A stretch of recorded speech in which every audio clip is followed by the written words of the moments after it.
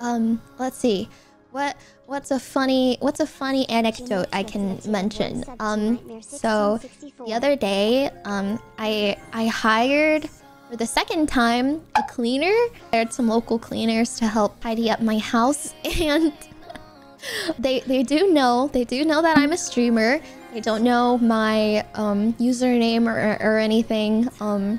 So I took a nap after they left, and I was in call with Shocks, and I had realized, oh crap, I never gave out my Discord Nitro gifts to the winners of the Fillion stream.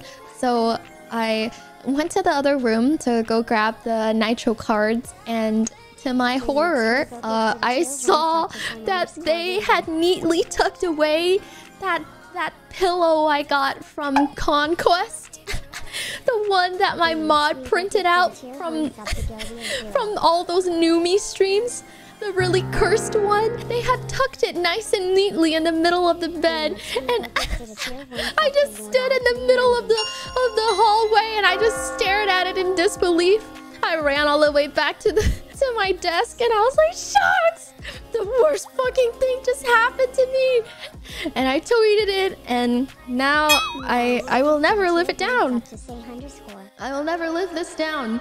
See, similar things have happened where I had a sus body pillow out and my parents just like decided to clean my room and put it away. That's okay, because my parents they don't understand anything, so they can't, like, I don't know. I don't care if it's my parents. They've seen worse shit, but these are just normal people doing work for me. That was get new cleaners. I can't.